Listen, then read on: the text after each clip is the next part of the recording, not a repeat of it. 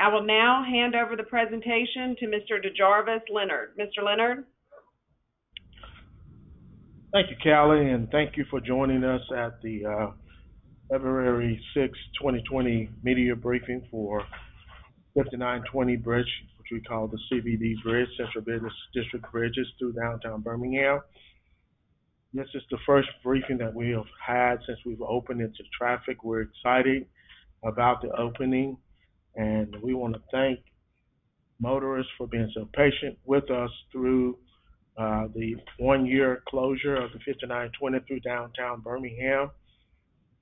We are very excited about how well the detours did operate, and we appreciate your willingness to taking alternate routes during that period of time. I'll run through, as usual, the layout of the project as we constructed it, and that was phase A, which was the lengthening, the replacement of the bridges at 12th and 31st Street. That's those bridges there. We also completed those back in 2016, and they have been operating since that time. We also have phase 1, which was a widening of the bridges at 2nd, 3rd, and 4th Avenue North on I-65. That's a shot of those bridges that was completed. This is the phase 2, which was the modification of the interchange at I-59, 20, and I-65. This is a rendering of phase 2 that we used early on in our media awareness program, make citizens aware of what the bridge was going to look like and the changes of the interchange. And I want to show you a view also of the actual interchange. I'll go back. This is the rendering that we used back in 2015, late 2015, up until we actually got everything in place. This is a view of the actual project. Our engineers did an excellent job in depicting what the actual bridges will look like prior to the construction. This is a view of phase 3. We're looking towards the airport. We got the bridges at 12th and 31st Street. And this is a view of the actual project. I'll go back, rendering, and the actual shot of the project. Again, this was a valuable tool for both ALDOT to communicate to the community what the project would look like. It also was a valuable tool for our inspection team, the contractors, and everyone to have a good view of how this would all come together. This is a view of the mainline bridges, Sheraton Hotel, the parking deck at the Westin, and that's a view of the rendering. This is the actual construction project. Note the elevation of the bridges here on the actual completion of the project. Note the elevation on the rendering. Again, I want to compliment our engineers who put this together. They did an excellent job. This is a video that shows traffic on the new bridges, which we're looking toward the airport, traveling 59 northbound, I-20 eastbound. And this is the diversion, elevated diversion, where you separate the northbound 59 and the southbound traffic. This is the ramp going to 65 northbound. This is the exit ramp to 17th Street from 59 northbound. This is the elevated ramp that goes to 65 southbound from 11th Avenue. This is the 11th Avenue to 65 south northbound and 59 southbound. Here's a view of all the ramps coming together at 17th Street from 65 northbound, 65 southbound, and from 59, all coming together to go down to 17th Street. Now we're entering the area where the bridge, segmental bridge, is constructed. This is both the eastbound and the westbound bridges. That's the ramp to 17th Street there to your right.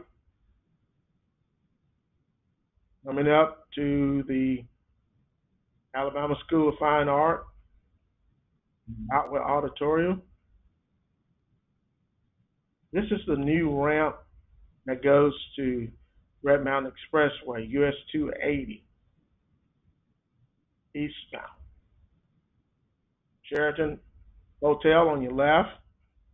This is the new ramps that come from Red Mountain Expressway north to 59 South, and this is also the ramp that comes together and they tie from 31st Street. This exit is the exit to 31st Street if you're traveling eastbound. We are very excited about how the bridges are functioning and operating. We think the contractor did an excellent job in overall getting everything in place and allowing everything to function. These are the ramps, on-ramp to go to 59, and that's the off-ramp to go to from 59 southbound to get into downtown. These are your exit and on ramps at 25th Street. This is the bridges at 31st Street. That's the bridge at 12th Avenue. I think this video is an excellent testimony of the project as a whole. We're very excited about it. However, we're not finished with the project. We're still performing work underneath the bridges. We have some drainage and some grading that has to take place underneath the bridges to get all that back into shape and get it ready for when we actually let the project for City Walk. But we'll be closing some streets occasionally along the way to perform this work. We will be sending out media advisories weekly, as we always have, to keep the motorists informed of the street closures. We will not be having a monthly media briefing going forward. We'll probably do a quarterly media briefing going forward. But we want you to be able to be kept informed by the media advisories that we'll be sending out every week. Again, we want to thank you for your patience for all that you've done for this project. And be mindful of the individuals who are out there working. Be mindful to drive safely, obey all your signs, buckle up, and don't be impaired or distracted when you're driving.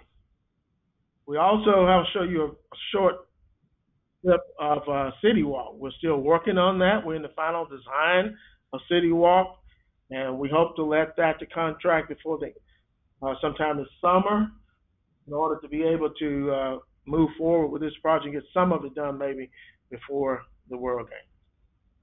This is another view of the conceptual master plan. With that, I thank you for attending, and I'll turn it back over to Cal. Okay, thank you, Mr. Leonard. As a reminder, don't forget to follow us on Facebook, Twitter, Instagram, and the 5920 Bridge website. At this time, we're going to begin taking questions. Again, if you'll please type your question in the box on the lower right-hand side of the screen, we will answer them in the order they are received.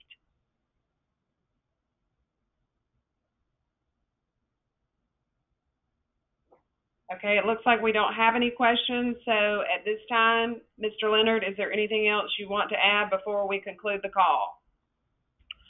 No, just thank you, Callie, for your help, and we thank the media and we thank the public for all their support. Okay. Thank you, Mr. Leonard. As a reminder, we will post a recording of this presentation on the 5920 website at 5920bridge.com. The website contains all the most current information and all of the updated closure announcements. There's also a media gallery there for photos and current content. If you have any questions following today's meeting, please contact Linda Crockett. If nothing else at this time, this will conclude today's meeting. Thanks again to everyone who joined.